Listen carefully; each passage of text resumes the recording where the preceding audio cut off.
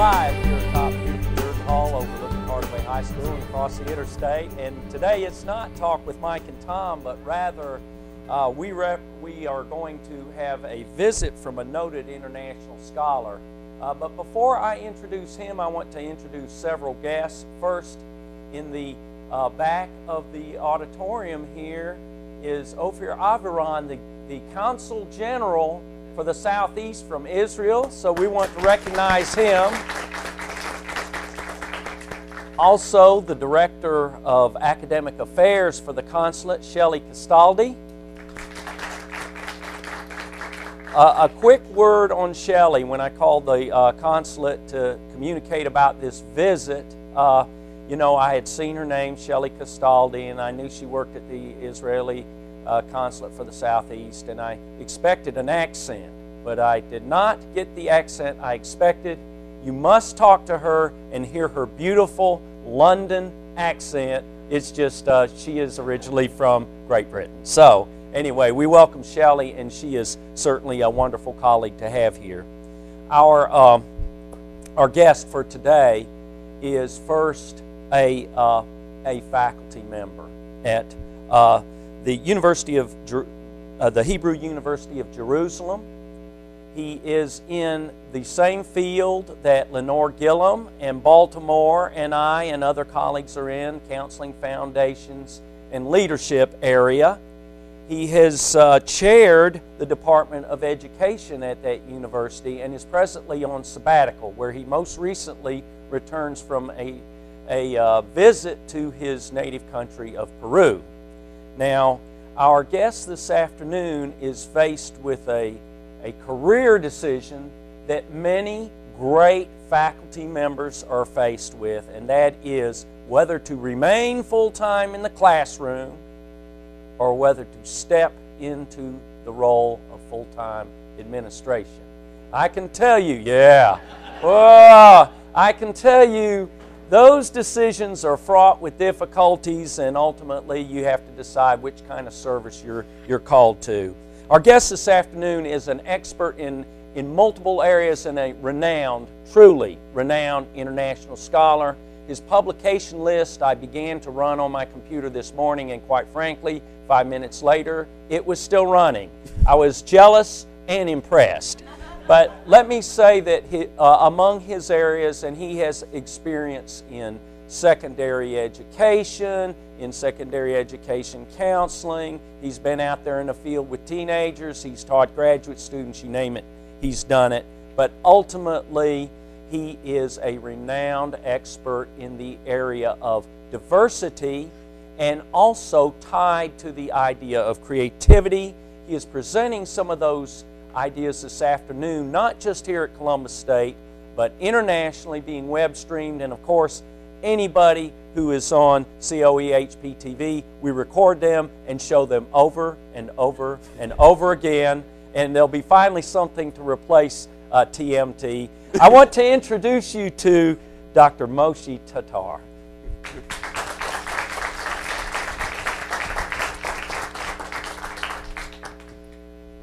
Wow. Thank you so much for the introduction. As my mother said once to me, after your introduction, I shouldn't speak at all. You know, I should say, thank you for coming, and that's all. And maybe send you my CV, you know, from email, and enough. Thank you so much. This visit to Columbus State University is great, has been great from the morning. What a incredible campus here, and your downtown campus. What incredible institution. All my congratulations and all my higher and higher qualifications. I was born in Peru, and I immigrated to Israel 31 years ago, and I just returned from Peru. So if you hear some dramatic expressions or something like that, so it's still the influence of speaking Spanish for the last 2 weeks, and seeing so much telenovelas, soaps, and soap programs and so forth, and it's nice. The issue that I would like to address this afternoon is composed by two main topics. And since we are limited in the time that we have always, I will only refer to some aspects in each of these huge topics. One of them is the development of talent and creativity, and the second, what are the meanings of working in multicultural settings. And I won't go into the theories of creativity and talent development and so forth, but I will stress the point about what I really believe, and is the relationship that can be set between working, studying, living in multicultural settings, and the possibility that in these multicultural settings will improve, will encourage the development of different talents and the development of creativity. And since your country and my country are basically countries where people from so many cultures live together, your university, my university, students coming from different parts, from the same country, from abroad. This is a huge opportunity to take these multicultural settings and to develop within these multicultural settings more creativity and more kinds of talents with children, with adolescents, and also with students.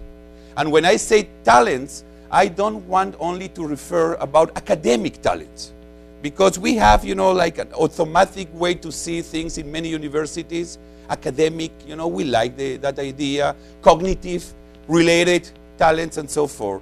But there are so many other kinds of talents, and there are so many other ways and other topics and other fields where creativity can be and is relevant in our life, that I would like to encourage all of us this afternoon to think about how in our multicultural settings we can encourage the development of a variety of talents and the development of creativity. So let's begin saying something about creativity. And I'm not going, into the theory, so I took some quotes only to try to develop with you some of these ideas. Eric Fromm, very important psychologist, wrote once, creativity requires the courage to let go of certainties. And I must say, we like a certain life. We like to be in control. We like to know what is going to happen today and tomorrow and tonight. We want to prepare everything. We want to know what will be the topics of our final examinations. We want to know exactly what will be our duties when we will be school counselors working at schools. We want control, we want certainty, and that's okay. But creativity can challenge the way that we look at the world. And the thing that we need to deal with is our basic fear of failure. The feeling that, wow, if we are going to do something a little bit different, maybe it won't work. Okay.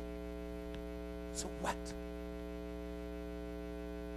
Instead of that, I would like to suggest you not to be threatened by the idea that maybe we are going to try some new things to do, some different ways to do the things that we're used to do in specific ways, and to try to fight our desire to live in a personal life that is so certain, secure, and planned. The second thing, Edward de Bono, one of the most important developers of the idea of creativity and divergent thinking, if you know, convergent thinking, divergent thinking, once he said, and it's so nice, it is better to have enough ideas for some of them to be wrong than to be always right by having no ideas at all. I won't comment, it's enough. It speaks by itself. Okay? But what threatens our desire, and we have that desire, I can see in your eyes, we have that desire to make things a little bit different or really different, in our life, in the lives of our students, in the way that we write, in the way that we work as professionals, and so forth.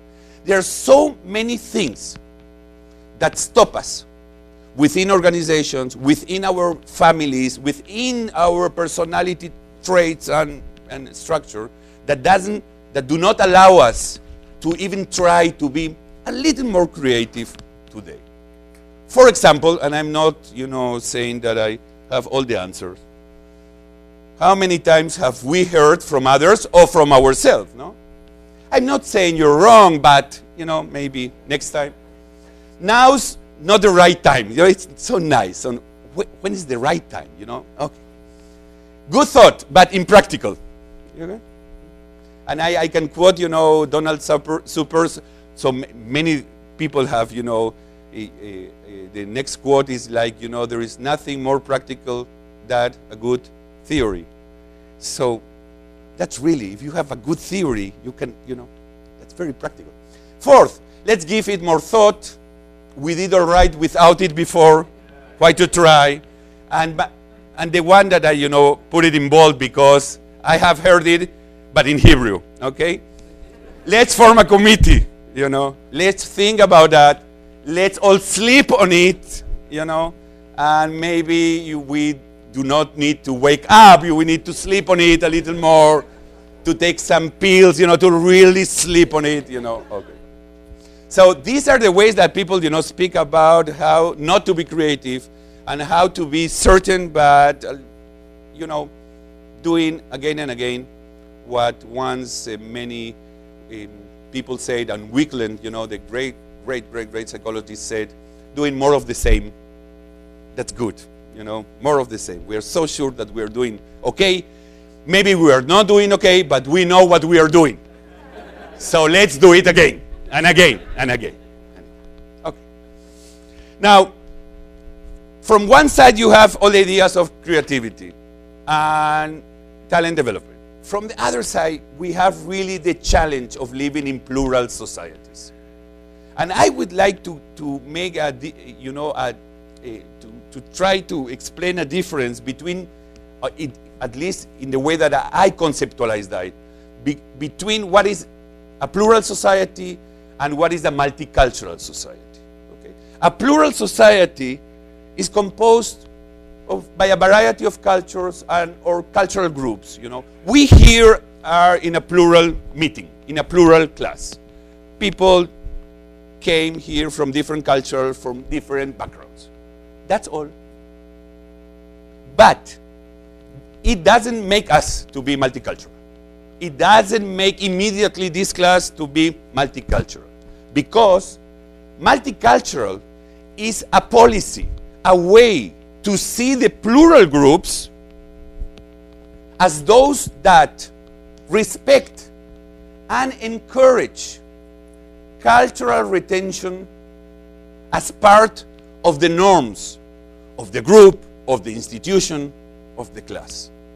So the most important condition for developing a multicultural organization, class, etc., is having a plural class, a plural group. It's okay, but it's not enough. Now we need to do many other things so that we will develop together a multicultural setting, a multicultural organization. And it's really a challenge.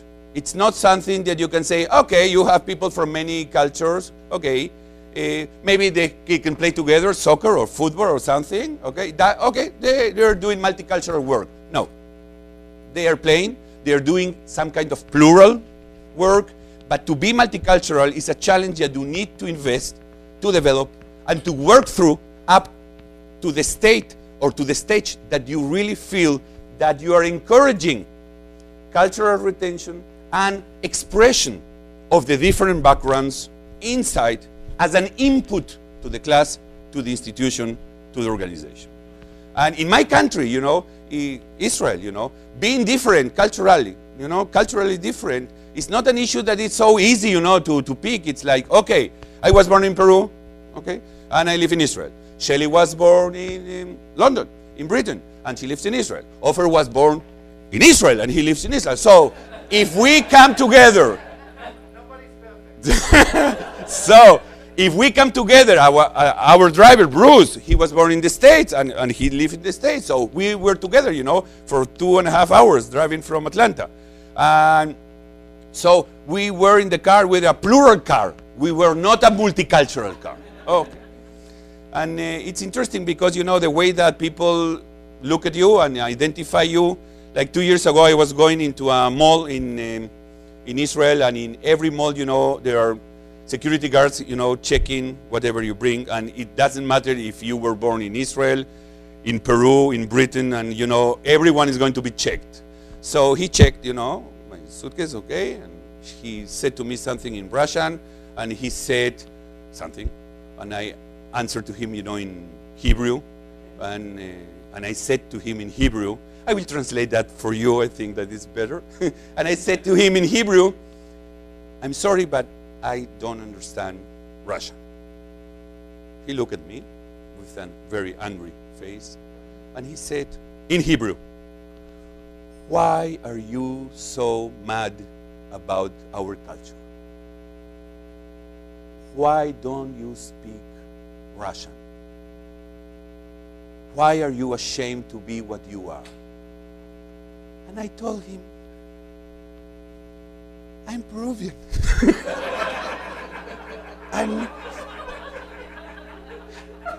That's the only reason.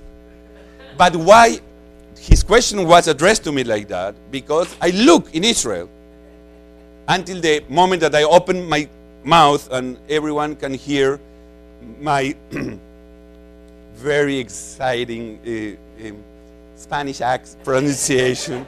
I look like a Russian. So he has his right, like, okay, you're Russian, I will, So even this conversation between me and between the security guard was not a multicultural meeting. It was a plural meeting and a cultural misunderstanding, of course.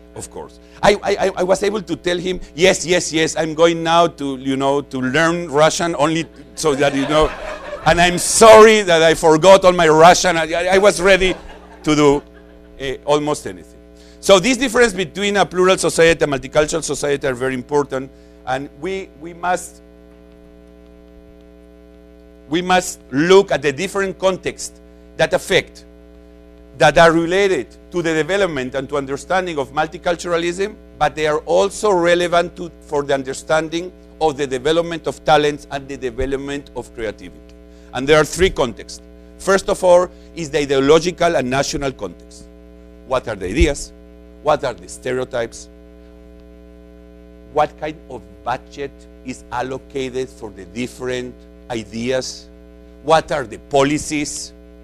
And I think that it's enough. And all my examples will be relevant to some extent to your reality and some of yours to my reality. But that's the ideological, the national policy, allocation of resources, and so forth. If you want to promote multiculturalism, you need to plan and you need to allocate the resources so that you can encourage cultural encounters between different groups and giving multicultural contents to classes, to schools, to universities. Second, at the second level, is the way academic and professional, and I'm speaking about university and colleges, the ways that we prepare our school counselors, our teachers, the ways that we train them. What are the values that they are taking from these institutions to their work? If we teach them only through the lens of monocultural theories, and then we expect of them to be great with multicultural classes. Oh, this is a gap that they are not able, to fill it alone.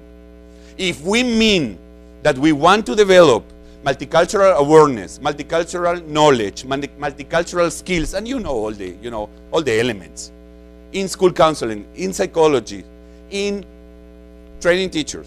So we need to offer them the opportunities to be trained, to know, to feel, to learn the different kinds and the different topics. Third, at the level of the institution itself. It's nice. I have been prepared with multicultural competences. I go into a school with a monocultural curriculum with only one way to do things.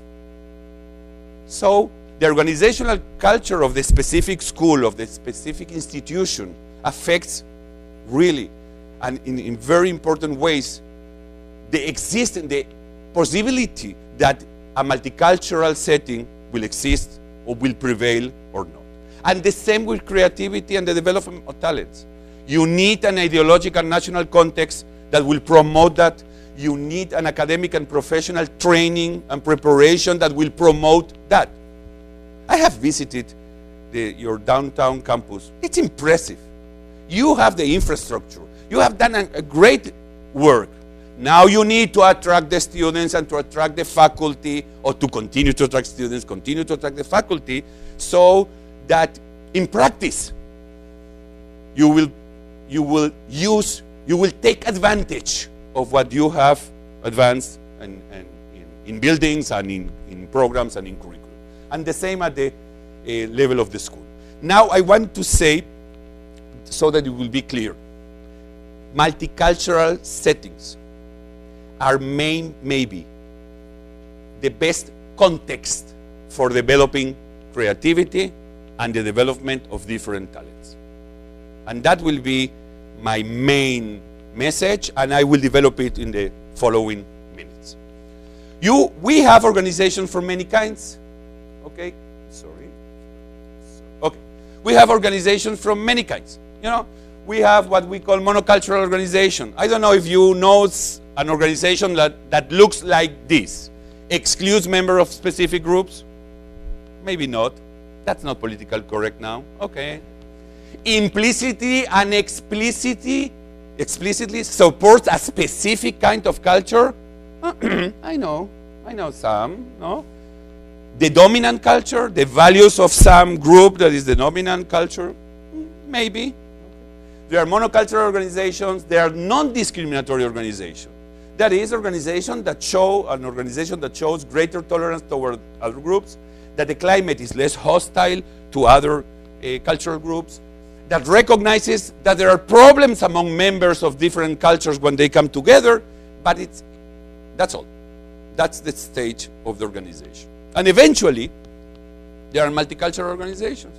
Organizations that values cultural diversity in the organization, understands and supports. It's not enough theory. Understands and supports. That is cognitive behavior. Okay? The contribution of cultural pluralism to reach common and even higher achievements. I don't know, like 10 or 12 years ago, my family visited the Coca-Cola, industry, in Atlanta. What a visit. And my son, was so happy that at the end, of your visit, you can taste Coke, from any kinds of country. And he went to the Israeli Coke and he said, I know that. And then, he was 10 years old and he tasted the Chinese Coke, so sweet that he said, how can they drink that? And so forth and so forth. When we were talking about, my daughter was very impressed. She doesn't say that in the words that I'm quoting, but she meant that. Look, Papi, how they are culturally sensitive. Every culture, every country with its own taste. And I said, yes, they are cultural sensitive, but that's the only way to sell Coke in China, to sell Coke in Israel, and to sell, I don't know, in other places. So we can be culturally sensitive and creative when we need to do, like because we need to sell, because we need to encourage something. And that's okay. That's great. But we don't need to wait to the situations that we need to take advantage of some kind of selling or so forth. We can try to encourage that from the beginning, at least. It's a kind of adventure that it's worth it to take, okay? Because it pays, and it pays good. There are many approaches toward diversity, okay? And I will say it, you know, briefly and very, you know, and quickly, you know. Approaches like those developed by Osley and others, you know, that divide the diversity, the approaches to diversity and compares between a progressive approach to diversity, equity, access, and support for diverse groups, as compared to a much more conservative, you know, approach where meritocracy or seeing diversity as a conflict, and so forth. A second, no, just a second, okay. A second approach toward diversity that tries to analyze from the perception of human resource, okay, the ideas of how to compare. You cannot see what is written there. That's okay. That was the idea, that you will be impressed by the idea that I'm quoting people, and they will say, "Wow, my God, how many theories that he have?" Okay. Okay. The idea is, okay, the strategic responses, the different strategic responses of an organization toward diversity. To be reactive, to be defensive, to be accommodative, or to be proactive. Okay, and I'm sorry. The third, and even though you cannot see that, it's enough. It's a very well-known model. I'm sorry, please. Please. That's the model of Olvino and Sue, all the people that have studied counseling and so forth. Okay, please. Multicultural organization development, the idea that you go from a monocultural organization to through a multicultural education setting. Okay, what are the steps that you need to take? And this idea is great, but it's supposed, you know, it's the main idea is that all organizations will go from being monocultural to being multicultural. No. That's the ideal. That's the, you know, I don't know, the illusion. But most of them are not there. A fourth model is, you know, and it's only, I wanted to show you only this part, a model that we developed in Israel with my very good friend and colleague Gabi Orenchik, about 4 kinds of attitudes that we found also in the military and also in schools by interviewing teachers and interviewing soldiers and interviewing officers and principals and so forth. 4 kinds of attitudes that people have, officers and professionals, toward diversity. And we saw, really, we were able to identify 4 attitudes, okay? The most frequent one was the one that thinks about diversity as a problem, okay? What are we going to do in this class that we have 2 Mexicans in class? How are we going to resolve the problem?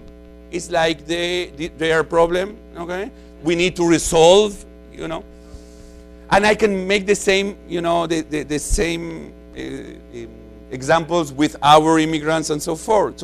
So we're going to resolve the problem by translating something, giving them to read something in Spanish or so forth. But there is a problem we need to solve.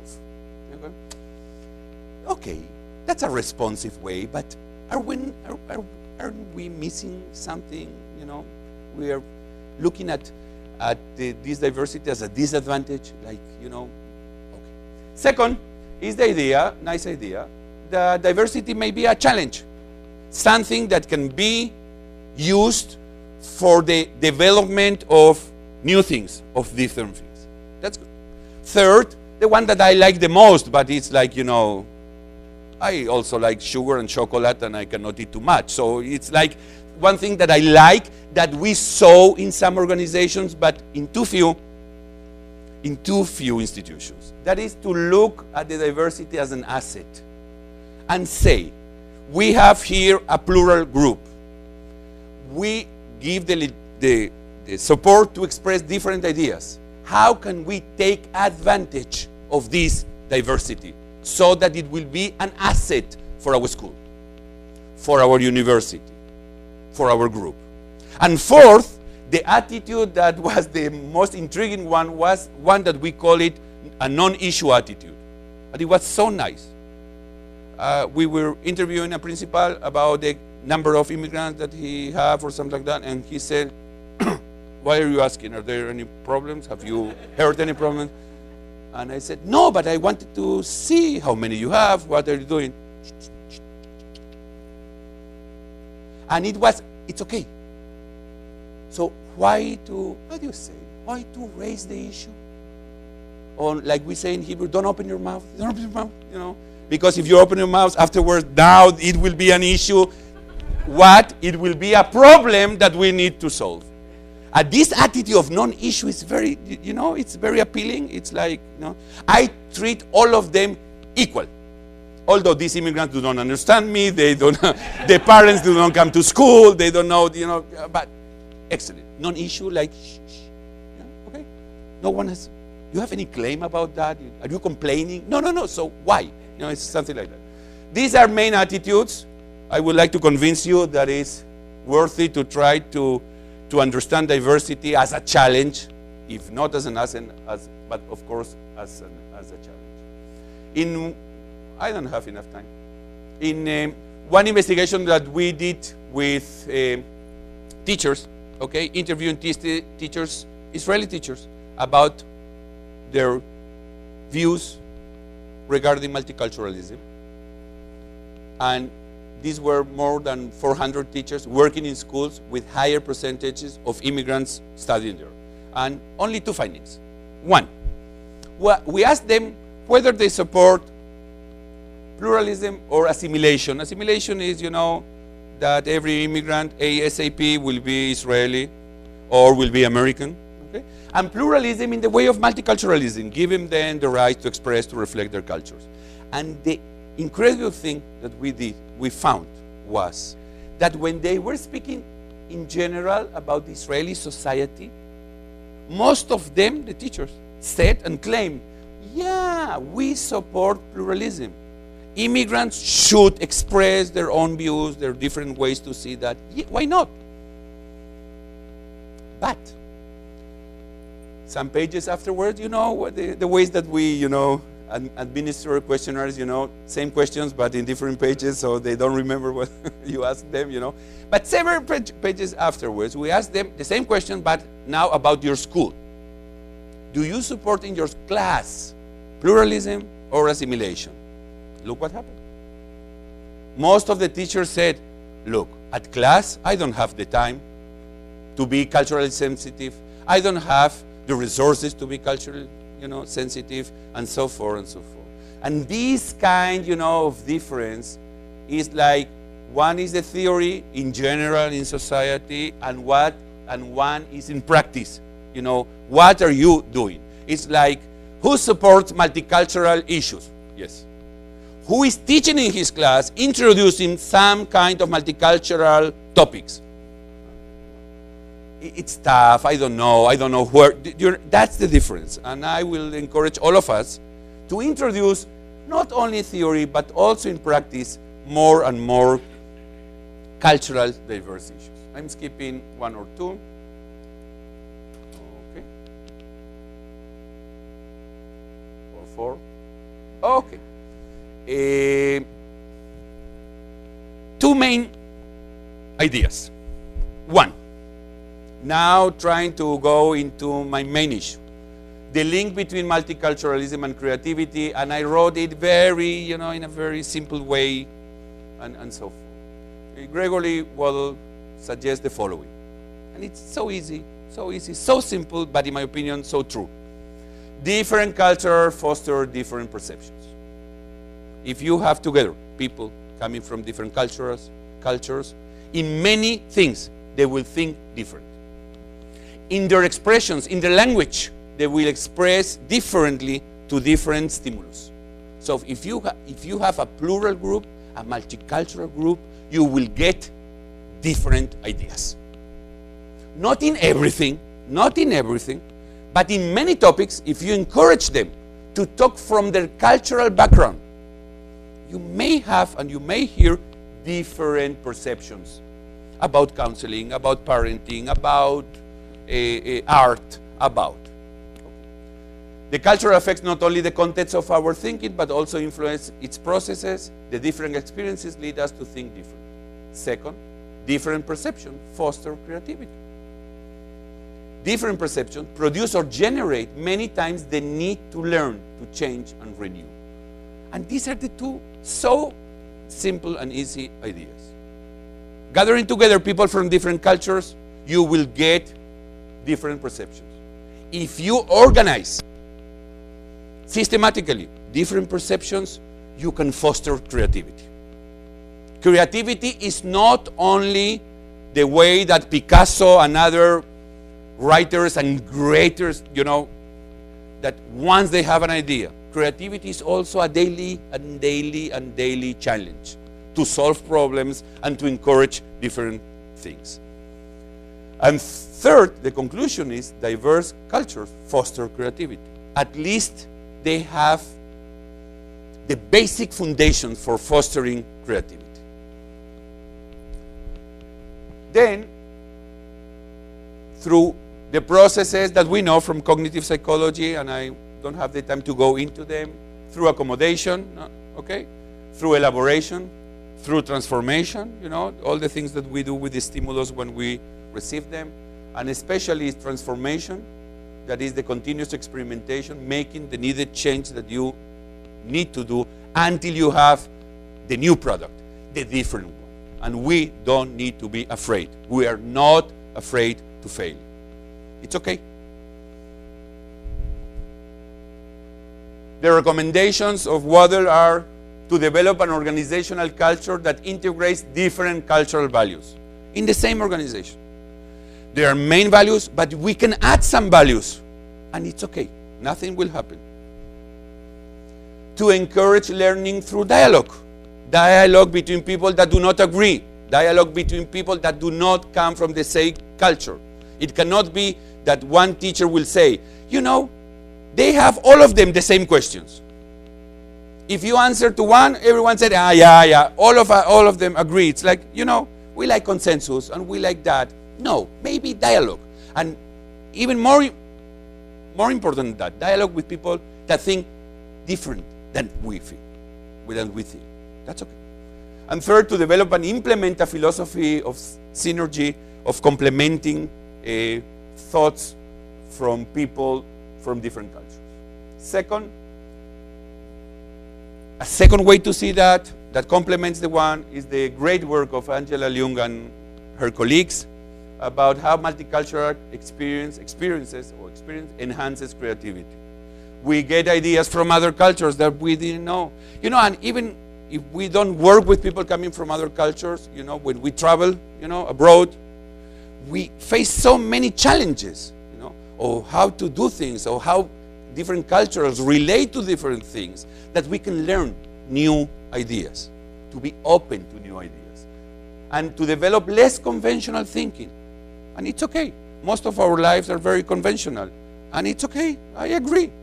But here and there, you can begin to change, and really, as teachers, as counselors that work in plural settings, they need to be creative not because it's nice. It's because the only way to work in multicultural settings. Because if you don't work like that, if you are very conventional, maybe you will feel that you are very professional, but you are not relevant to them. And that's the issue.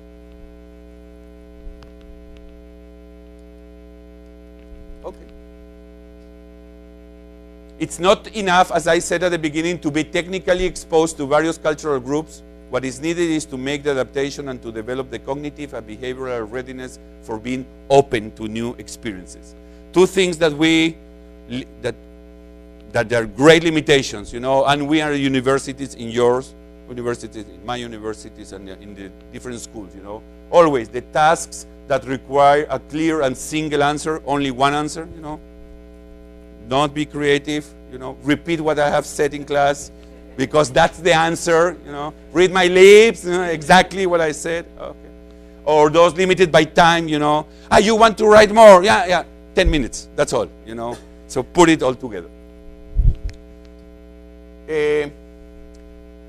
I told you that I am Peruvian, so Mario Vargas Llosa, just the last, do you know him? Nobel Prize in Literature, 2010, okay, please. So I quote him in English, and he said something that I really think that he gives the answer for all my talk, and is, you cannot teach creativity how to become a good writer. Of course not. but you can help a young writer discover within himself what kind of writer he would like to be. And the issue is, you cannot teach creativity, but you can try to create the conditions and the context that will encourage such kind or this kind of creativity. The roles of us as professionals in the work of creativity and talent are the following. And it depends what is our role, if we are teachers at university, teachers at schools, or parents. First of all, to identify creative and talented children, and not only academically talented, but all the kinds and types of talent. Identifying and to refer to others, of course. We are not the professional that need to take care of them, but we need to identify the characteristics. And or to reinforce specific ways of thinking from our kids, from our students, being more flexible, being more open to new experiences. That's a great way to encourage creativity. Third, to support appropriate context, those that encourage creativity, those that are beyond the limitations that we put on them. Four, opting for a strategy that sees cultural diversity as an asset or an advantage for the organization, and also as a great base for developing talents and creativity. And last, transforming educational institutions into enterprises that value diversity. And I would like to end and to say that I think that this sentence summarizes everything. And next time that I am invited, if I have only 20 seconds, I will say, okay, read Albert Einstein, it's enough. And he wrote once, and I think that he was great. The intuitive mind is a sacred gift, and the rational mind is a faithful servant. We have created a society that honors the servant and has forgotten the gift. We need the intuitive mind, and we need the rational mind. They need both of them to work together. We have so many challenges that we face as educators, as parents, as professors, that we need both of them. Toda Rabba. Thank you very much.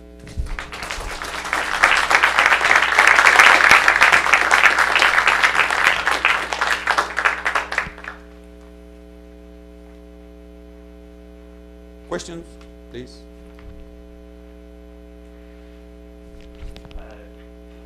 You had a slide with the number of schools that, or teachers that you found perceived, the shift where you showed the perception. Yeah. These are the average of their answers, but not the numbers of teachers. Yes. Okay. Really, I don't know how to get. Hello. We are going. Okay. So that's the average. That's the average of the responses of the teachers relating to preferring to adopt a plural approach to immigrants than an assimilative one when you speak in terms of general, and all the other way when you speak specifically about what to do in schools. And I'm not criticizing the teachers, because I will answer the same. In principle, diversity is excellent. In practice, it's tough. It's really tough. You need to prepare yourself and to do your best. Please. Yeah, please. How would you think we would do if you would administer the same survey to this crowd right here? What will be the answer? Yeah, it would be the similar. I think that these days, I don't want to say, the idea of pluralism, is really politically correct, You don't speak against pluralism. It's like, okay, no? That's exactly what I'm saying. Yeah, do you think that? Yeah, Let's see. Yeah, we agree. Why not? People have the right. But then, it becomes I'm not so sure, People are smiling like saying, oh, he bought the story.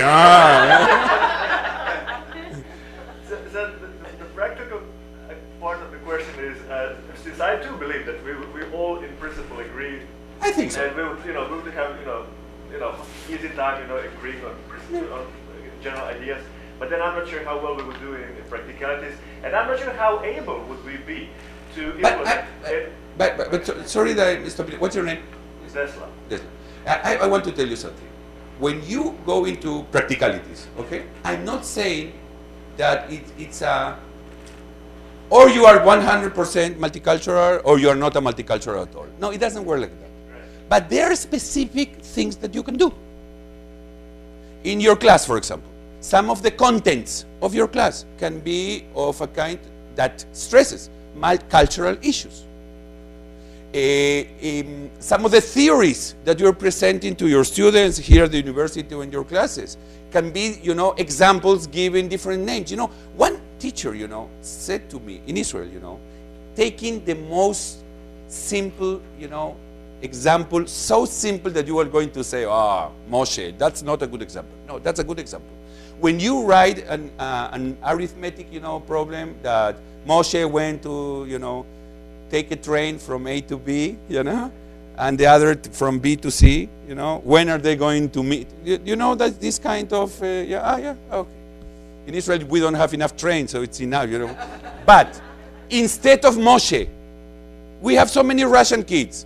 Can it be once Yuri takes a train and Muhammad, an Arab kid, train? At least you can, and that is in the simplest level. Why are always the same names of the dominant culture that you put and introduce in your examples? Not to speak about history or about religion. Knowing others is not a threat. It's a great base for understanding. And as I always said, you can understand and do not agree. That's okay. You don't need to agree to all the values of other culture, and the way that you want to show that you don't agree is not to know and not to understand even a little bit about the other culture. So you can do a list of 10, 20, 30 kinds of things that you can introduce gradually into your curriculum from this, so sorry to say, silly example that I did, changing the names, introducing some concepts. Why not? Why not? Yes, sir. Female teachers, were they more sensitive to male teachers, or male teachers more sensitive to female teachers? Or was there at some point just teachers in general as practitioners said, I just cannot do this? Great. The answer is like that. In gender, by gender it's a little tough because in Israel, most of the teachers are female teachers, really. Although in high schools, there are more male teachers than in the elementary school, but so forth. But those that were much more tolerant were the homeroom teachers. And I can understand, because the homeroom teachers were much more sensitive, but the teachers that teach, for example, math or physics, that they need to be multicultural, they need to relate the multiculturalism to specific topics.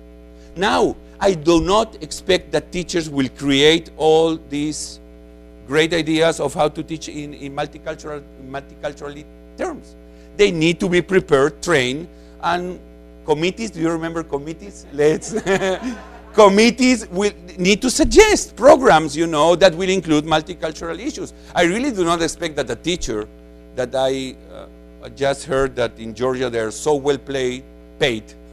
It's a joke. Now, as compared to Israel, because teachers that work so hard with so many kids, now I'm saying to them, now from tomorrow you are going also to include multicultural and cultural issues by yourself in your, I don't know where, how.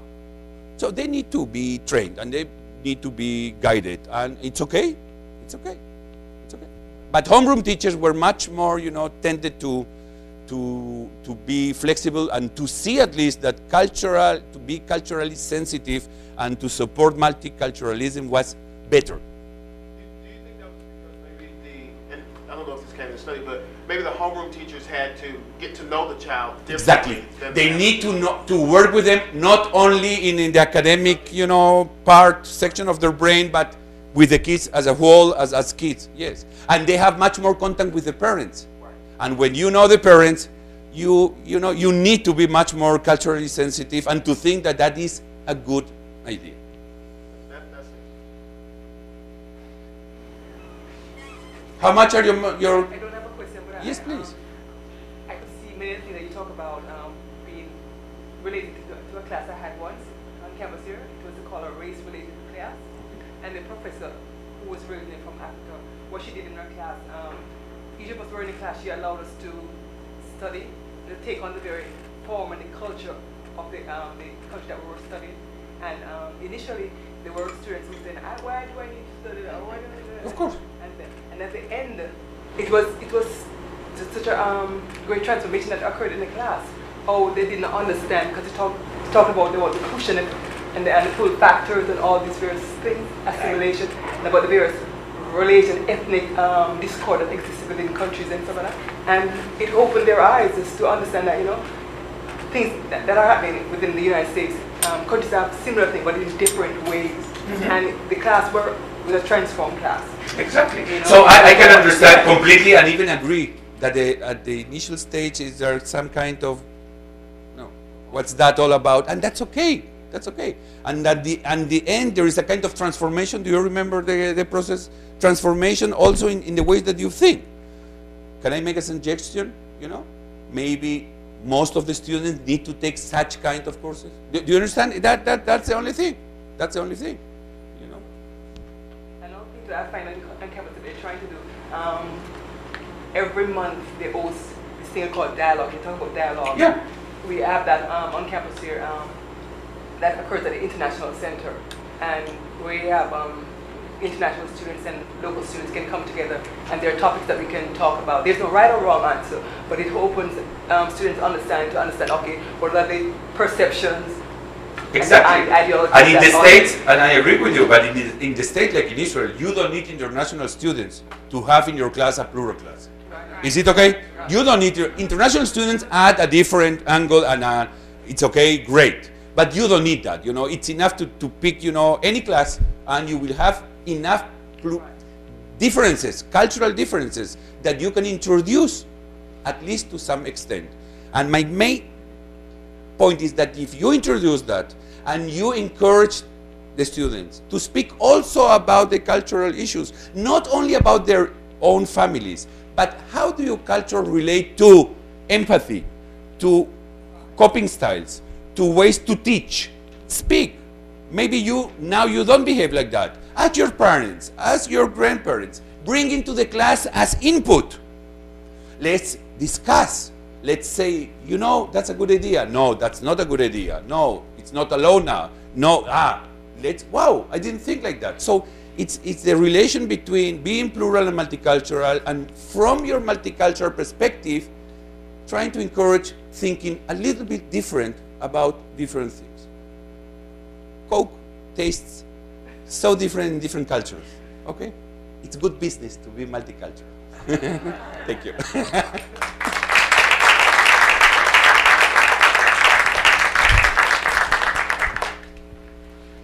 We want to thank you, Dr. Tatar, Thank you so much. for just bringing all these ideas to us. I think we've heard first, a lot of great research ideas, and second, a lot of practical application for those. So just one more recognition for our guest, Dr. Tatar.